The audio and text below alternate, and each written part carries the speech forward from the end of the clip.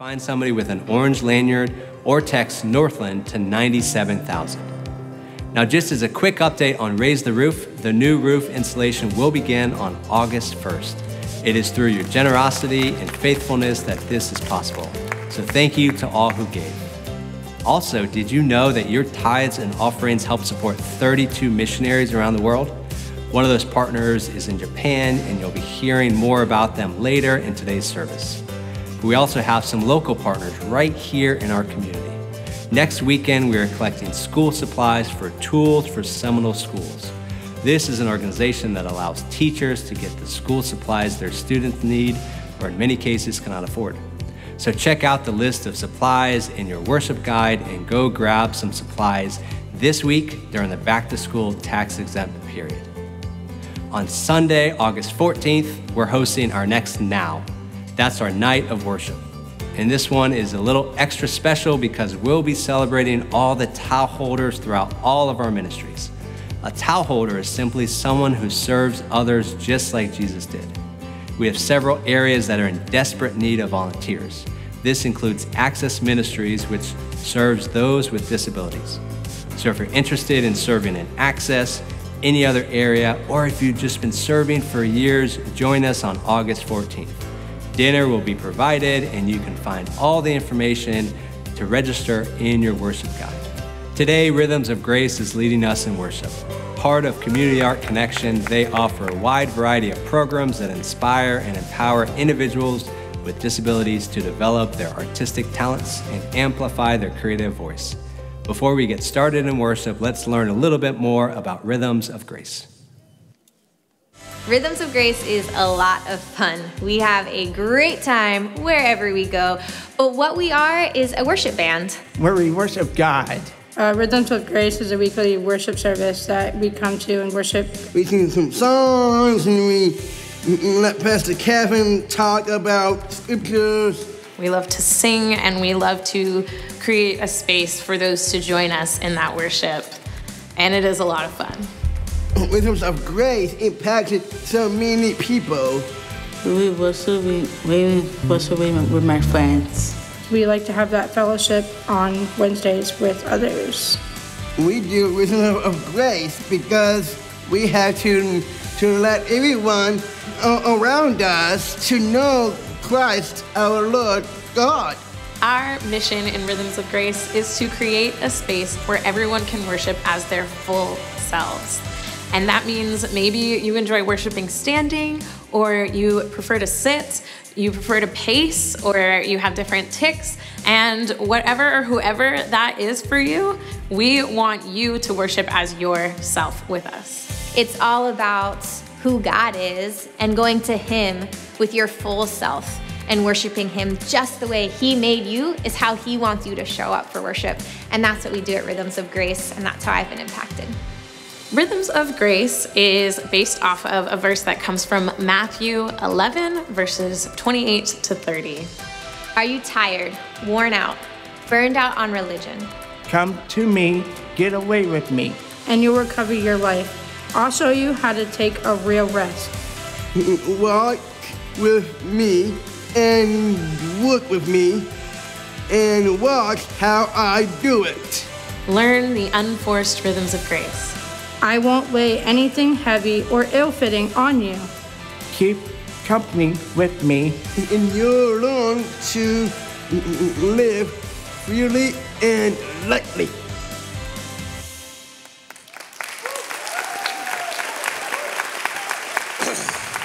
Hi, I'm Tardonia, and this is Marty from It's Us from the video that you watched. It's us from the video. Surprise, we're here in person. That's right. Yes, we are so excited to be here today. We're part of Rhythms of Grace, and we've been here before, so thanks for having us back. We're great to be with you guys today. Today, Pastor John is going to be focusing in his message about finishing well in the midst of transitions. The writer of Hebrews says, "Let us run with perseverance the race marked out for us, fixing our eyes on Jesus, the pioneer and perfecter of our faith." And that's what we're going to focus on today in our time of worship, is fixing our eyes on Jesus. And by fixing our eyes, upon Jesus, upon our God and King, that we have to all of us and you guys need to cast your inner burden. You need to look up to the heavens and look full of Jesus' face and cast your burden to him. Absolutely. Yeah. Tyler reminded us to look up to the heavens, look into Jesus' face, and cast your burdens on him. So today, like I said, as we worship, there's going to be some songs that might be familiar to you, some that aren't, but what I invite you to do is to fix your eyes on Jesus. While we're running this race, sometimes we are running, sometimes we are crawling, sometimes we are wheeling, sometimes we are inching our way along, but the great thing is that this is inching. Hey, I like that. But the thing that's important to remember is even if you don't even feel like you're able to be on a journey, or you're too overwhelmed, or you got lots of energy and you're really excited, wherever you are in our journey, all we have to do, which can be a lot, but all we have to do is fix our eyes on Jesus, put our burdens on him, and he gives us the strength and power that we need. That's right. That's right. So our minds, in our hearts, in our soul. Absolutely. We're going to worship together, and Tyler's going to read for us a scripture as we get started. Okay. I'm going to read from Matthew chapter 11, verses 28 through 30. Are you tired, worn out, burned out on religion? Come to me, get away with me. Get away with me, and you'll recover your life. I'll show you how to take a real rest. Walk with me and work with me. Watch how I do it. Learn the unforced rhythms of grace. I won't lay anything heavy or elevated on you. Keep company with me, and you'll learn to live freely and lightly. Now we're going to sing our first song called Daybreaker. Let's take it away.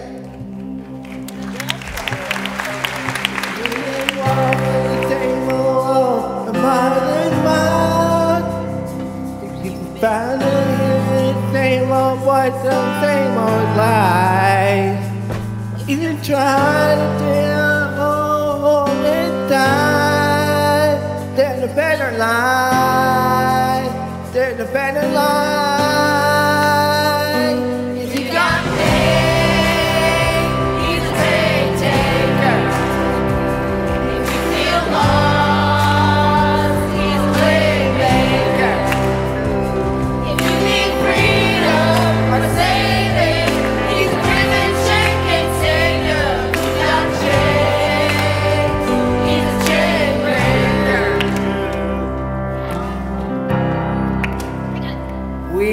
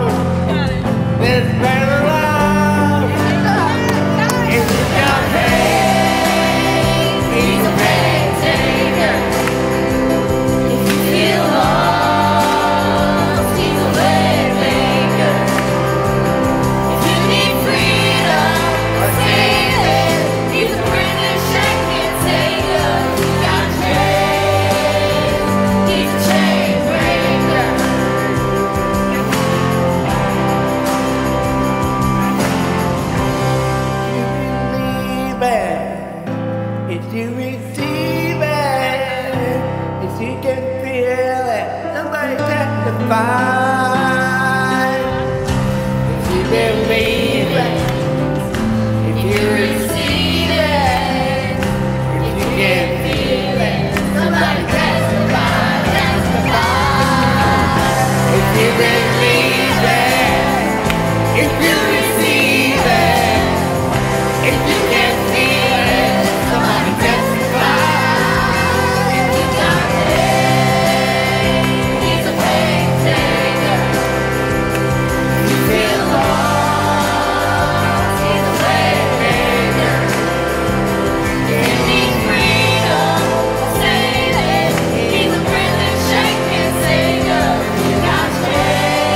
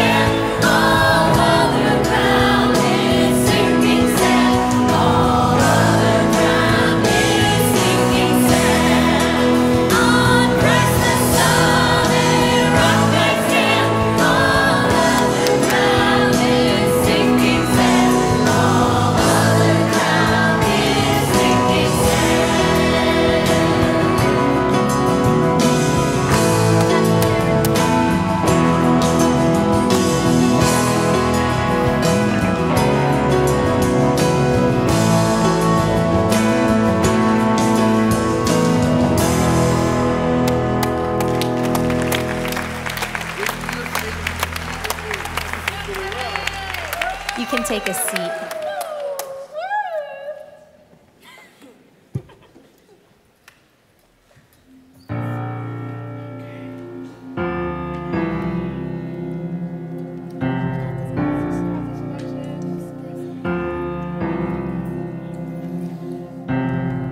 They say this mountain can't be moved. They say these chains will never break. But they don't know you like we do. There is power in your name. We've heard that there is no way through. We've heard the tide will never change. They haven't seen what we can do. There is power in your name. So much power in your name. Move the immovable, break the unbreakable. God, we believe. God, we believe for it. From the impossible, we'll see a miracle.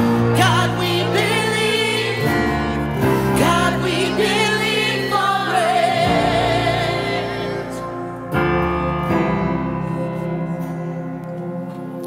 We know that hope is never lost. Oh, for there is still an empty grave. God, we believe no matter what. There is power in your name. So much power in your name. Move the immovable, break the unbreakable. God, we believe. God, we believe for it. From the impossible, we'll see a miracle. God, we believe. God, we believe for it. You are the way when there seems to be no way. We trust in you, God, you have the final say. You are the way when there seems to be no way. We trust in you, God, you have the final say. Stand up and sing it with us. When there seems to be no way, we trust in you, God, you have the final say. Move the immovable, break the unbreakable. God, we believe. God, we believe for it. From the impossible, we'll see a miracle. God, we believe. God, we believe for it. From the immovable, break the unbreakable. God, we believe. God, we believe for it. From the impossible, we'll see a miracle. God, we believe. God, we believe for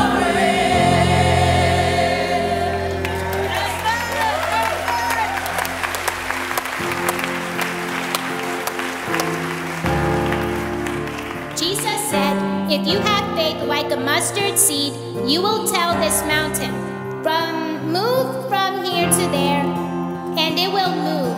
Nothing will be impossible for you.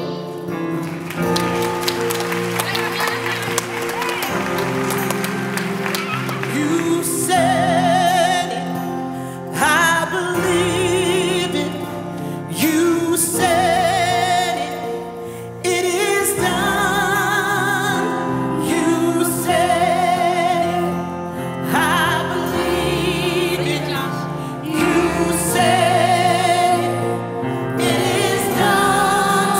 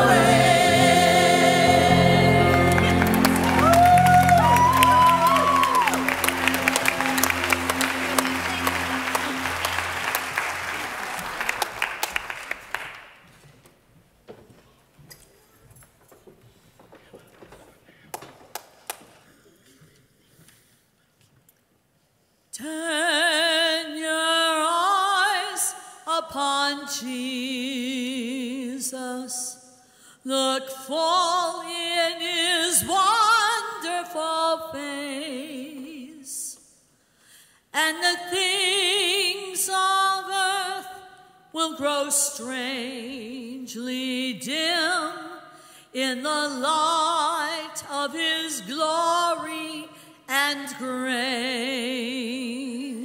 Amen. Everybody sing with me now.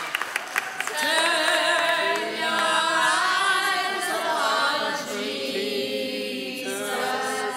Look full in his wonderful face, and the things of earth will grow strangely dim in the light of his glory and grace.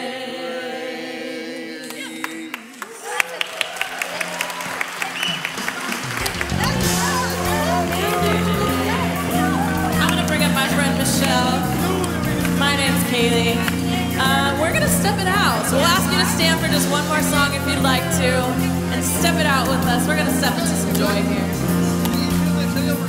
Y'all ready?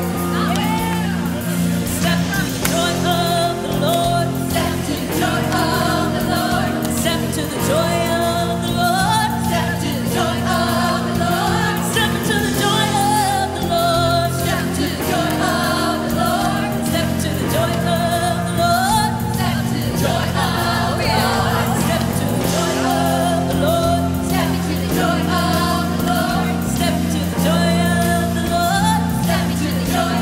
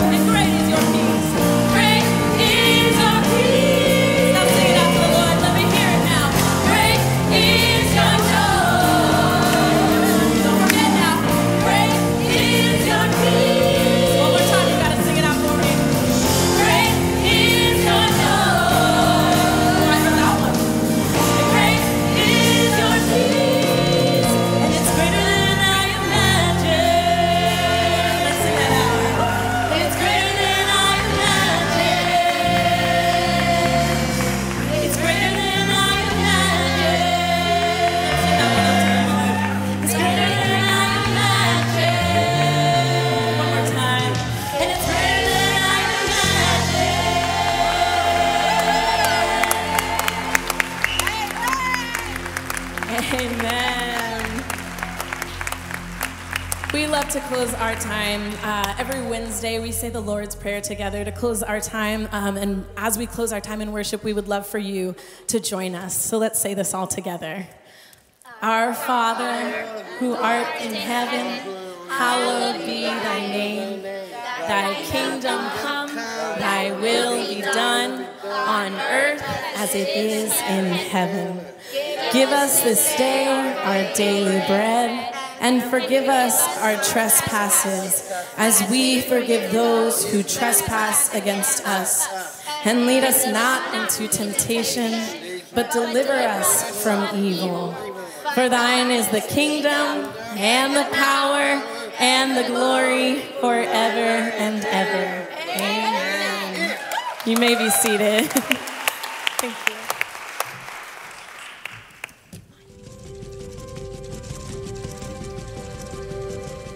Did you know we support 32 missionaries around the world? We do this through financial support, through prayers, and writing them letters of encouragement. One of those families is the Cawthorn family serving with us in Japan.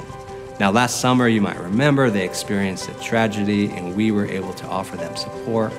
I sat down with Gil recently, and here's some of that conversation. So last year, last summer, you guys went through a tragedy. Yeah, so really tough time. So could you just kind of remind us of what happened, and then maybe give us an update? Yeah. So last summer was a perfect storm. So COVID was very different in Japan. As someone who didn't grow up there and missed family and stuff, it became very isolating. And then right around June, my wife was pregnant with our third child, and we were overjoyed. We were super happy. And then by July, we got the news one day as my wife was going for a regular routine checkup that our baby's heart had stopped. And a situation with my job really didn't allow for us to have that time together as a family to mourn. Our church community was supporting us, but being away from family, being away from where we felt comfort, really, and then not really having that time to mourn, to kind of recover from this, and COVID. I reached out to Sean and to Gus and like, guys, we need prayer. Like, I don't know where to go from here. I don't know where to step from here. I don't know what to do. I turned off my computer, turned off my phone, and I think within 24, 48 hours max, I had a message from you and everyone saying, hey, you guys are gonna get taken care of. You guys need that time to recover. We're gonna take up a collection, and anything that people bring up will match. You guys need this. It's like, and my wife and I just collapsed on the floor weeping. It wasn't about the money. It was about the time for us to recover, which is what we didn't have as a family. We didn't have that at that time. So we took some time and took some time off work and everything, and we mourned together. We went to the ocean and had a little ceremony together. Now, jump to 2022. We have our third baby due in July. Amen. So we... a boy? It's a boy, yeah, it's a boy. So technically our fourth child, but our son is going to be called Liam Kai Cawthorn, and he's due in July. Honestly, Northland is a part of our family history. Like, if we had to, like, every time we share about this, it's like we remember that time as being one of the darkest times in our family's life, because it was insane, like everything that was happening. But at the same time, we never felt God so close, and we never felt closer to our church family here. I don't know, I can't stop saying thank you.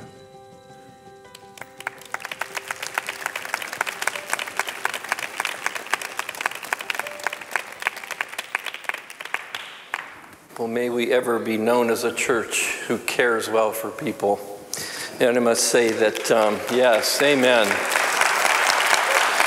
Amen. And my family has received the care. My wife Karen, over 3 months ago, went into septic shock, a very serious infection, and 3 weeks in the hospital with antibiotics and things like that. And had to replace her knee and all that kind of stuff, and she's recovering well. But I want to tell you, I want to thank this congregation of those of you that know what we've been through, and the prayers and the meals. We have felt the love, and I just want to thank you so much for that. So our subject tonight, or this afternoon, is called Finishing Well, as part of the series on transitions. And I don't know whether it was somebody's strategic plan or just the sovereignty of God that they would ask the older pastoral guy to do Finishing Well, knowing that, you know, he's probably closer to the finish line than the rest of us, so he may give some thought about this. And the truth of the matter is, I really do think about what it would be like to finish well. If you remember, several weeks back, Pastor Josh was talking about these stages of life, right? You know, like when you're young and you're like in your 20s, you know, you have dreams about, you know, the future, maybe having a family, career. You know, you're kind of invincible and immortal. And then you hit into your midlife, like in your 40s and 50s, and you start to feel some of the aches and pains, the heavy weight of responsibilities of a family, maybe aging parents, kids that are starting to leave the nest, and for some time that midlife can become kind of a crisis for some. And then, you know, there's this point where you start to really feel older. You're getting the aches and the pains. And I'm beginning to feel that. I just had a knee replacement 3 months ago because the old knee just wore out. And thank God they got stuff to fix that nowadays. But the reality is, you know, there is a finish line for all of us. There's a time when things wear out and we get older. But the question is, how do we finish well? How do we finish well? You know, it's interesting that in the United States, 10,000 people a day turn 65. It's called the baby boomers. Baby boomers out there? Got some baby boomers? I see you. Yeah, a lot of baby boomers. And the reality is there are, and they seem to come to Florida for some reason, right?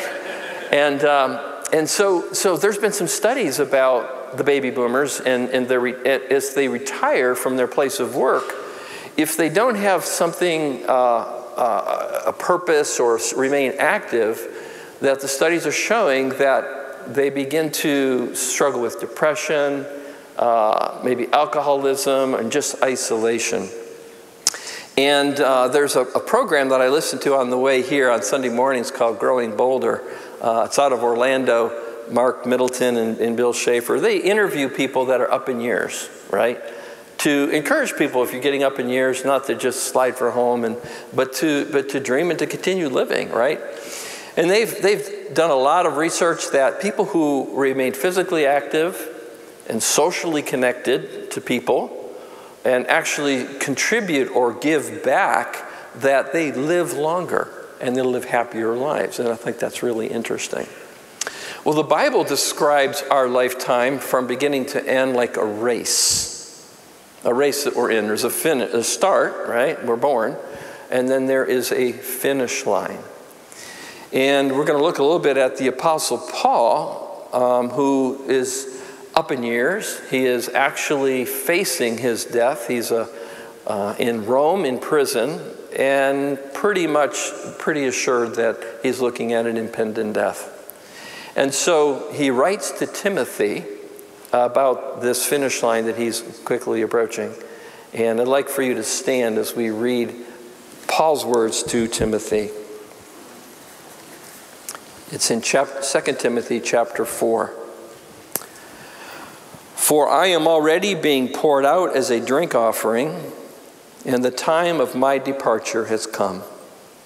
I have fought the good fight, I have finished the race, and I have kept the faith.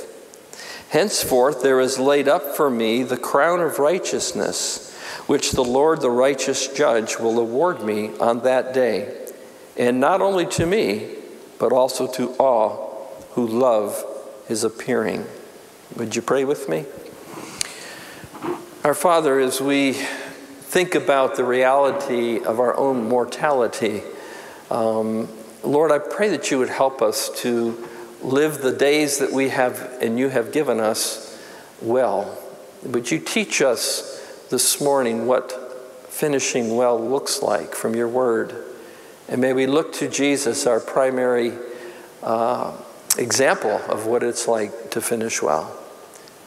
So, Father, you know where all of us are on this race called life, and I pray that you would meet us right where we are today. In Jesus' name, amen.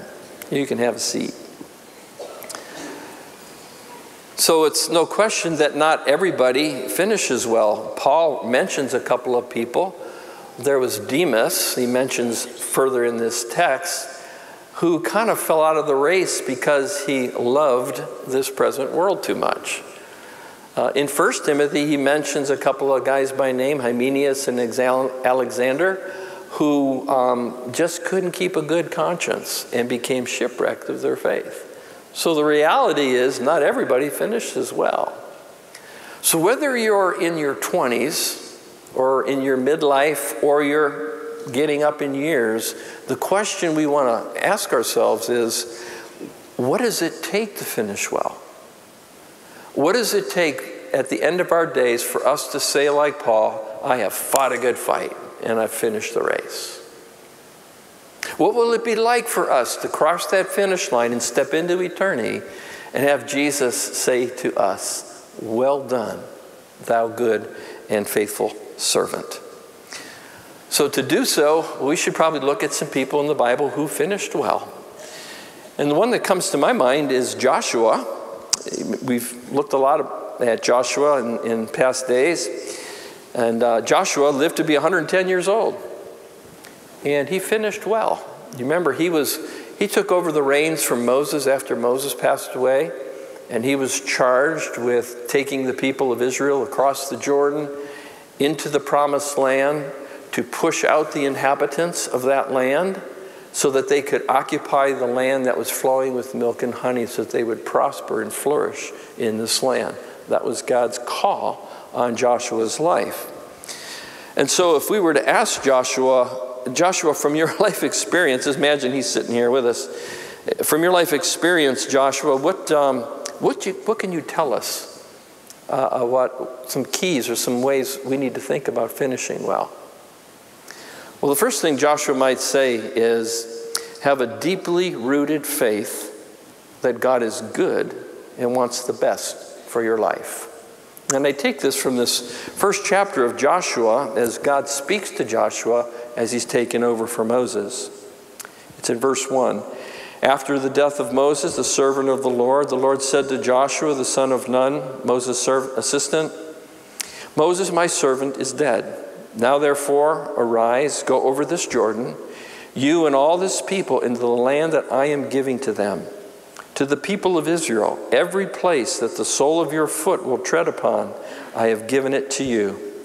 Just as I promised Moses, from the wilderness in this Lebanon, as far as the great river, the river Euphrates, and all the land of the Hittites to the great sea toward the going down and of the sun shall be your territory. So God is making this promise to Joshua. I want you to go in, and I want you to occupy this land that I'm giving you. It's a good land because he's a good God, and he wants his people to flourish. And so the goodness of God and believing in the goodness of God is really important for our journey, for the race that we're in. Because doubting whether or not God is good was really the cause for the fall in the first place. If you recall the story of Adam and Eve, Satan came and deceived them. They were given a beautiful place. They had everything they needed. And Satan put that question in their mark in their heads, like, God's really holding out on you. He's not letting you eat of that tree over there. And the question mark, is God really good, began to fester. And that's what really caused the fall. It's so fundamental that we believe that God really is good and that we can trust him. Jesus said, the thief came to steal and to kill and to destroy. I came that you might have life and that you might have it abundantly. And in Ephesians chapter 1, I love this passage there. It talks about the inheritance we have in Jesus. Blessed be the God and Father of our Lord Jesus Christ, who has blessed us in Christ with every spiritual blessing in the heavenly places. In a verse that you're probably familiar with, Jeremiah 29:11, you've heard it quoted. You might have a plaque in your house somewhere. For I know the plans I have for you, declares the Lord, plans for welfare and not for evil, to give you a future and to give you a hope. God is good, and he wants the best for us. But there are times in life when hardship comes where we begin to question, God, are you really good? You know, when we learn of a friend or a family member that's diagnosed with cancer, or somebody, or you're going through a divorce, or your parents are going through a divorce, or you find that your kid is seriously addicted to drugs, or there's a bad car accident like happened on 1792 this week where a woman was killed, those kind of things, you begin to wonder, God, are you really good? And can I trust you? In the book of Psalms, the psalmist is struggling with this very same question. Listen to his lament, Psalm 77. Will the Lord spurn forever and never again be favorable? Has his steadfast love forever ceased? Are his promises at the end for all time? Has God forgiven to be gracious? Has he in anger shut up his compassion? You ever had thoughts like that? Lord, are you really there? Are you really good? Then the psalmist takes into consideration, stops to remember. Then I thought, I will remember the deeds of the Lord. Yes, I will remember your miracles long ago. There's a time when we have to stop and go, wait a minute, if I look at the race I've run so far, there are moments where I really saw the goodness of God. I was driving through Starbucks coffee to get a cup of coffee this morning through the drive-through, and I come to get my coffee, and the lady says, that lady in front of you just paid for your coffee. And the person behind you. Small thing, but oh my goodness, a little taste of how God is good. And so how important that is. You know, I love it when we sing, Casey led us last week in that song, The Goodness of God, and talking about his faithfulness. I love that song, and it's such a reminder of God's goodness. So, trusting in God's goodness. So Joshua, so you were facing some real challenges. I mean, you had to cross the Jordan, then you had to face these walled cities, giants in the land, and a pretty serious military force that you were going to face. Were you ever afraid? Yeah, I was kind of afraid, but I realized God told me, he said he'd be with me. And this is what we read in Joshua chapter 1. No man shall be able to stand before you all the days of your life. Just as I was with Moses, I'll be with you. I will not leave you or forsake you. So be strong and courageous, for you shall cause this people to inherit the land that I swore to their fathers to give to them. You know, fear can be really paralyzing, can't it? I mean, it can really take us out of the race of life if we're afraid. And it reminds me of a time, my dad and I have some fond memories of my father when I was about 9 or 10 years old. He used to take me pheasant hunting up in Michigan. And we'd drive out into the country, and we'd find a nice cornfield, hoping to find some pheasants. And how we did this was we'd line up like this at the edge of a cornfield. And Dad would be maybe 40 yards away, and I was like his little bird dog. You know, I would walk and flush up the pheasants. So we would walk row by row. You know, I'd walk a row, keep an eye on Dad, right? You know, and we would keep going row after row. And I remember one time I step into the row and Dad's not there. It's like, uh-oh. So I went up a few rows and maybe he's ahead of me, and I couldn't find him. Go back a few more rows. I'm starting to get into a panic, right? I'm jumping up, trying to see if I could see the barrel of a shotgun sticking up over the cornfield. I'm panicking. I'm thinking as a kid, I'm going to be out here in the middle of nowhere. You know, is somebody going to find me? How am I going to get back home? I was scared to death. Finally, I keep working my way through this cornfield, get to the far edge of this cornfield, and there's my dad. Whew. It calmed me right down to know that my dad, even though I couldn't see him, he was there all the time. And how true that is of God himself. He is always with us. Jesus said, I don't leave you as orphans. I just don't leave you. In fact, I'm going to send my Spirit to be in you forever. So we have this promise that God is always with us.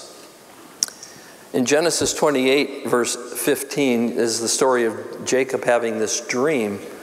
And in the middle of the dream, God says to Jacob, I am with you and will keep you in all places. I remember putting my son to bed one night, and he was saying he was afraid, didn't want to go to sleep. I said, well, just quote Genesis 28:15. And he says, I tried it, Dad, it didn't work. Oh, well, I thought I would try. But the truth of the matter is, he is always with us. So Joshua, I mean, as you headed into that promised land, you must have had some kind of guide, a compass, some kind of instructions, to accomplish this purpose that God has put on your life. What would you say to us guided you? And what Joshua would probably say is, make it a daily practice to meditate in Scripture and other spiritual disciplines that keep you centered in Christ. When you think of someone who runs a marathon, right? They just don't one day show up at the site and try to run a marathon. What do? They're in training. They're disciplining themselves before they step into that race. Well, in this race of life, the discipline of meditating in Scripture is absolutely crucial. And that's exactly what God says to Joshua. Only be strong and very courageous. Be careful to do according to all the law that Moses, my servant, commanded you. Do not turn from it to the right or to the left, that you may have good success wherever you go. This book of the law shall not depart from your mouth, but you shall meditate it day and night, so that you may be careful to do according to all that is written in it. For then you will make your way prosperous, and then you will have good success. I don't know about you, but I need to start my day in Scripture. Cup of coffee, the Scriptures. It's kind of like to stay centered. You remember those merry-go-rounds on the playground where you would spin them, get them going real fast, and hopefully, fling your friends off the edge, with the centrifugal force? Remember doing that? Oh yeah. But if you were smart, you would work your way to the center of that thing, where you wouldn't be pulled by the centrifugal force. I think of Scripture that way. I wake up in the morning, a lot of times I'm really anxious. And with a cup of coffee and some time spent in God's Word, I feel like I get centered and grounded, and I can head into the day. In Psalms 1, it says this, blessed is the man who does not walk in the counsel of the wicked, or stand in the way of sinners, or sit in the seat of the mockers. But his delight is in the law of the Lord, and in his law he meditates day and night. He's like a tree planted by the streams of water, which yields its fruit in its season, and whose leaf does not wither. Whatever he does prospers. And it's not once a week I read a 5-minute devotional. This is a daily thing. You remember when the children of Israel were in the wilderness, and God sustained them for 40 years with manna? Every morning they would go out and they would pick up this manna, and it would sustain them for the day, and ultimately sustain them for 40 years. And that is so true of God's Word as we feast on it.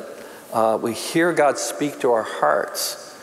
We need this every single day if we are planning on finishing well and running the race well. So Joshua, you had some real fight on your hands. I mean, there were giants in the land, and you were instructed to literally push them out of the land. Because if you did not push them out of the land, they were going to corrupt you all. They were going to be a negative influence on you, and you would not experience the kind of prosperity that God was promising. And so what Joshua might say to us as we run this race he would say, honestly identify and face the sin that could hinder you from finishing well with God's help. And I get that from Hebrews chapter 12, verse 1. Therefore, since we are surrounded by so great a cloud of witnesses, let us lay aside every weight and the sin which clings so closely to us, and let us run with endurance the race that is set before us. That phrase, the sin which clings so closely to us. Do you have a sin that's sort of always there and tempts you, clings closely to you? Well, even Paul, when he said, I fought a good fight, that wasn't just a fight against the evildoers that were trying to get him. Paul had an internal battle just like you and I. He had a flesh just like you and I. He was tempted just like you and I. In Romans chapter 7, we hear him say, the things I want to do, I don't do. The things I don't want to do, I end up doing. He said, there's a war going on inside of me.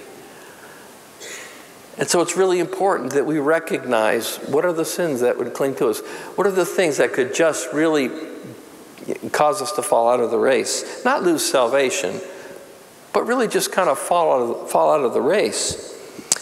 In 1 John chapter 2, John really kind of boils down and summarizes the kind of sins we struggle with.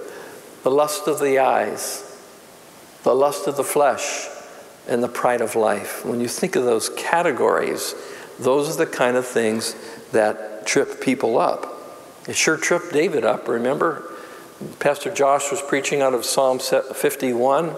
That sin of lust got David one night when he saw Bathsheba bathing on the rooftop.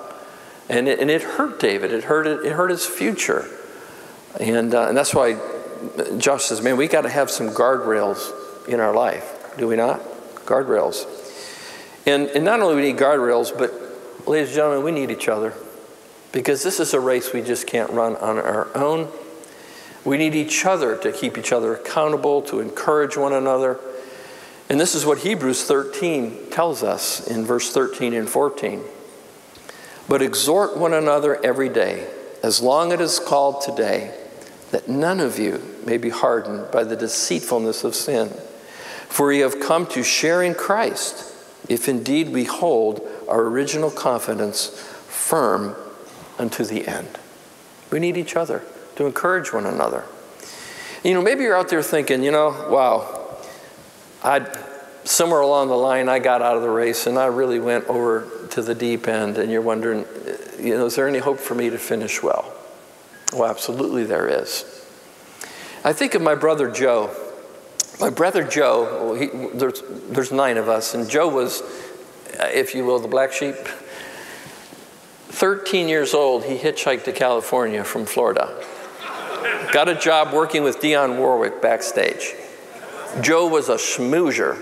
I mean, he could sell ice to an Eskimo. He was quite a guy. And he got in a lot of trouble. Got into drugs, taking and selling, and he lived a hard life. But towards the end of his life, he got clean. And he trusted Jesus, and he pursued the Lord deeply. He got really honest with himself, and he faced his demons. And then he began to volunteer as a church ministry in South Florida, in Pahokee. It's a town where a lot of underprivileged kids are. And Joe loved on these boys and girls because he knew that if they didn't get some loving on, they were going to end up just like him. And he poured his life into them. My brother Joe passed away several years back, and at his funeral, it had gotten started, and all of a sudden this big school bus pulls up with about 50 of these kids come to pay their respects for my brother Joe. Yeah, I believe that when my brother Joe crossed the finish line, he heard the words, well done, thou good and faithful servant. He finished well. So if you're thinking there's no hope, yes, his mercy is new every day. Get back in the race. Absolutely. Get back in the race.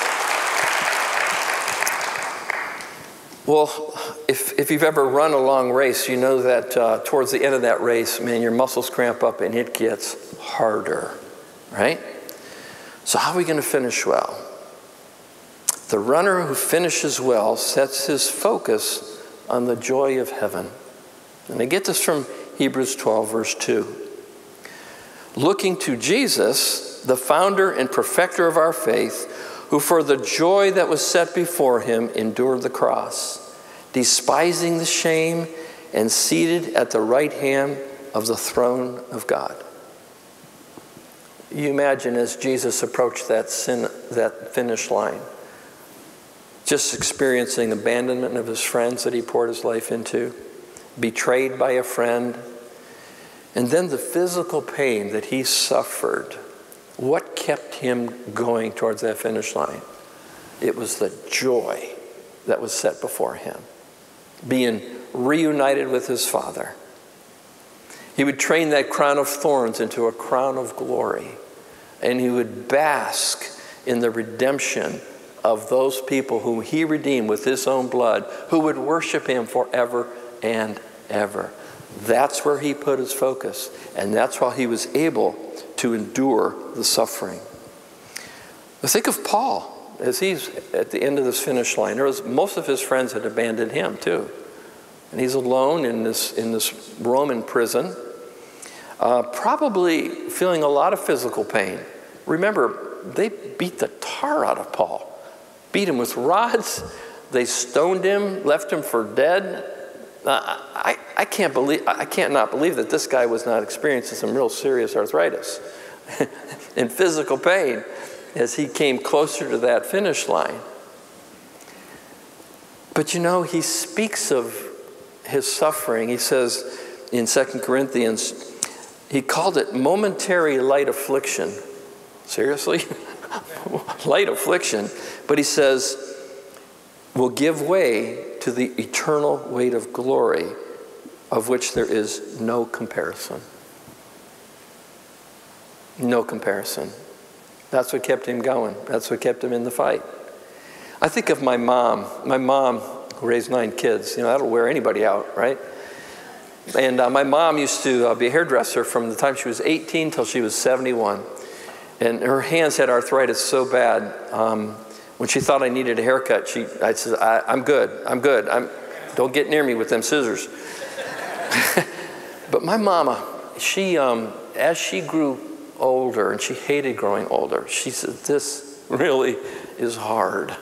I don't like it. And, but as I saw her grow older, what I saw was her longing for heaven. She would talk about it. Longing for heaven, to depart and be with Christ is far better. And I saw that grow. In Romans 8, it says that we groan within ourselves, longing for the redemption of our bodies. They say that a seasoned sailor can smell land before he sees it. How true that is.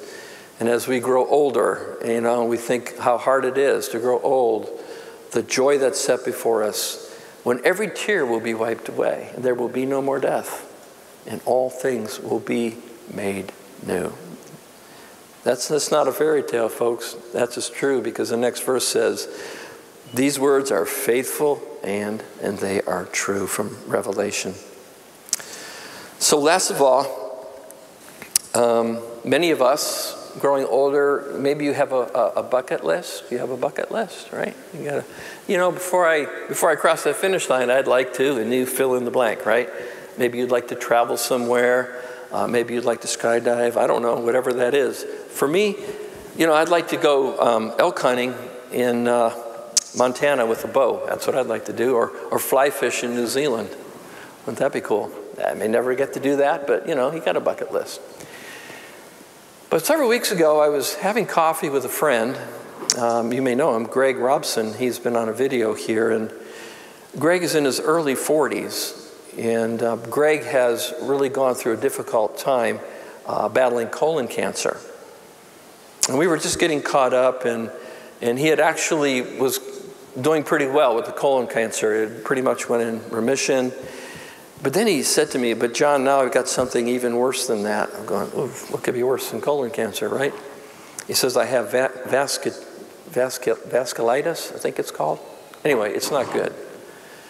And he said the doctors are predicting that within a year I could lose total hearing, my eyesight, and my ability to speak. Well, when he told me that, I was like, oh my God. I was just heartbroken for this guy. But what he said to me next almost knocked me off my chair. And you think, wow, what's in your bucket list, Greg? If you're, get her done quick. What he said to me, I'll never forget. He says, all I want to do is I want to love well. I want to love well. And my last point is, make it your greatest ambition to love well.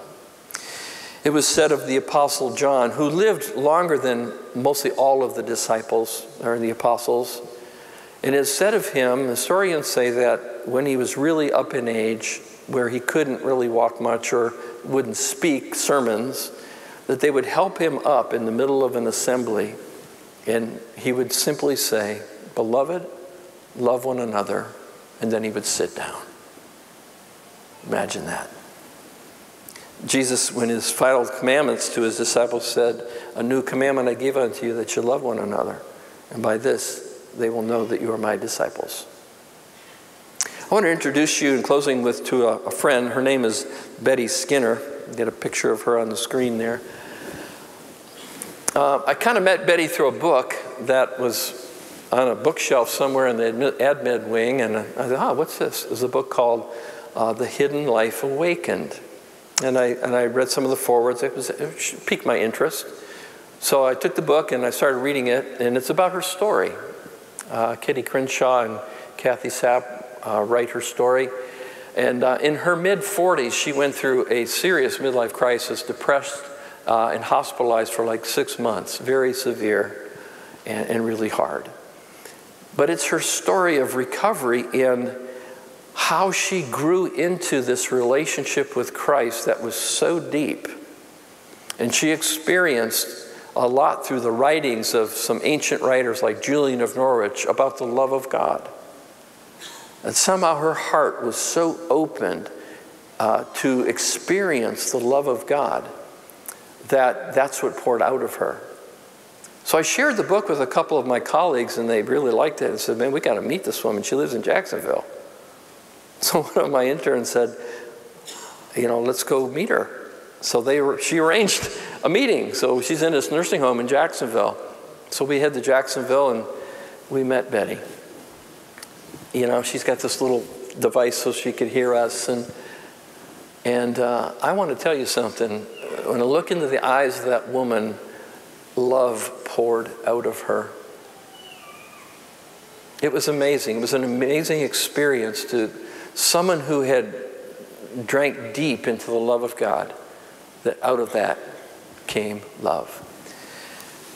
Well, Betty is home with the Lord now. She was in her mid-90s, and she was writing letters close to her death. And here's one that she wrote. Dear ones, here in the silence of my tiny room at the nursing home, I sit lonely. The diminishments of pain and of aging continuing unremittingly. I cannot hear, my eyesight is failing rapidly. And now my joy and comfort in the companionship of my children and dear friends has been taken away by this pandemic. I am locked in as we all endure this new sorrow and uncertainty, as we seek common ground in a world shattered by disease, hostility, and violence. As we stumble under the weight of loss and grief, how can we know and believe that God is with us? My dear friends, Jesus eases the intensity of the pain and helps me stay focused on love, enabling me to go forward and release everything to Him, knowing that no matter how the circumstances unfold, all shall be well. Jesus was always talking about love. Nothing else mattered to Him. Everything He did was about setting the example of love. He fed the poor. He healed the desperate sick, never to show off His power or gain greater following, but because He was moved to tears by their suffering. He refused to bend to the hypocrisy of the religious without love. When an angry mob of churchmen threw a woman caught in adultery at his feet, he rose powerfully to her in defense in a very volatile situation, daring the one without sin to throw the first stone. After they slunk away, he helped her up to her feet and totally without judgment called her to a higher way, the way of love. I want to close with this poem. It's a poem that I often read and reflect on at memorial services. It always helps me realize my own mortality and what am I doing with my life. It's called The Dash. I read of a man who stood to speak at the funeral of a friend. He referred to the dates on her tombstone from the beginning to the end.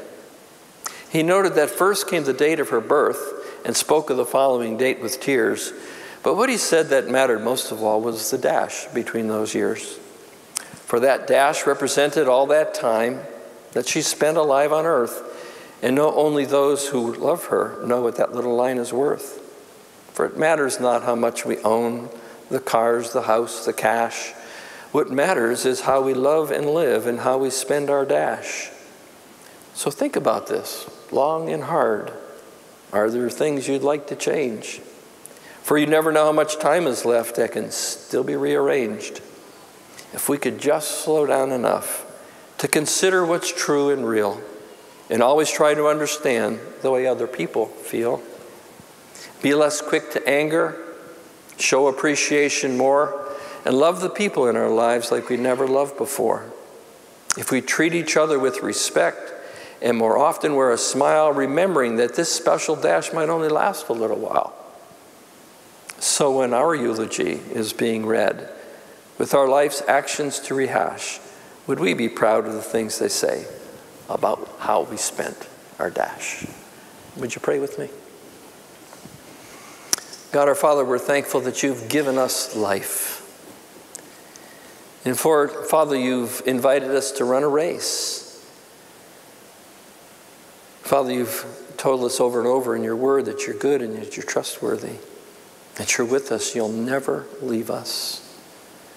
Father, I pray for anybody right now that is just struggling with life and they're wondering, where are you, God? Lord, that you would show up in some surprising kind of way with your deep love for them. And Father, would you help us to discipline ourselves and to hear you speak to us through your word. And Lord, as we go closer to that finish line and feel the aches and pains and hardships of life, would you help us to view heaven? Help us to know that beyond this life is the joy of heaven, unspeakable and beyond comparison. And we're thankful because all this is possible because of Jesus, the one who went before us, who ran the race, finished the course, and gives us life.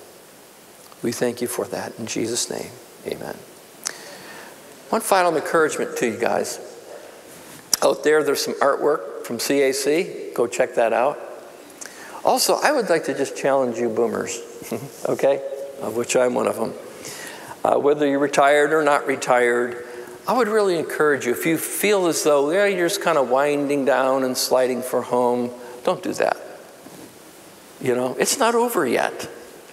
Think about and pray about the things that God would still have you really engaged in loving well, in serving.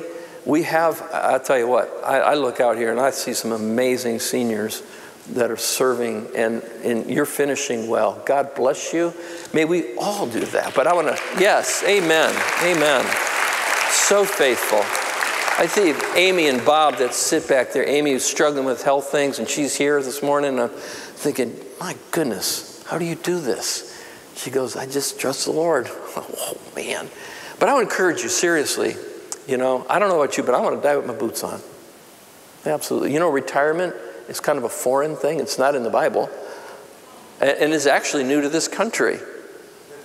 Yeah. The early days, people worked until they died. So, if that's you, it's not over. So press on. And the last of all, to go a little bit deeper into this study, I would encourage you to take a look at a digging deeper study that Dr. Teresa McGaskill does Check it out. It really dives deeper into Paul's final days and pouring himself out as a drink offering, goes into that historically. Really, really a rich study, and I would encourage you to further your time in that. So with that, I will like you to stand and receive this benediction. This is from Paul's writings to the 2 Corinthians. Finally, brothers, rejoice, aim for restoration, comfort one another, agree with one another, live in peace, and the God of love and peace will be with you. Greet one another with a holy kiss, and all the saints greet you. The grace of our Lord Jesus Christ, and the love of God, and the fellowship of the Holy Spirit be with you all. Amen. Go out and love on somebody today.